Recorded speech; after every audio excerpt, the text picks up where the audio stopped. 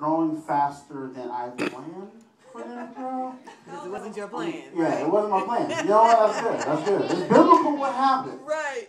They went faster than I thought they were going to do. You know what I'm saying? And that's the way we live our lives. We don't do it in our thought process. Amen. We do it in God's thought process.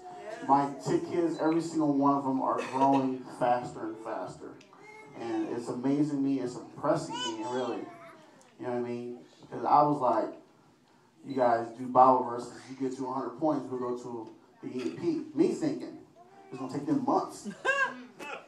It took Desmond 2 days to get to. I was like, oh, stop that. I had to raise the stakes. I had to raise the points up. But they're growing, you know what I mean? And I thank God for using me as a vessel to say what to say to them.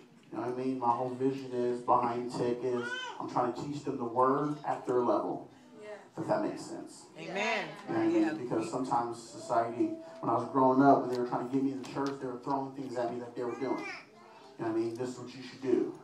This is how you should dress.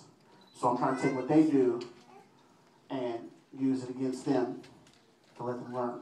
You get what I'm trying to say? Right. Amen. So they're learning at their own level. They're learning at their own are. speed. I'm not throwing anything out. I'm like, you do this, you do this. They're doing it at their own selves. Amen.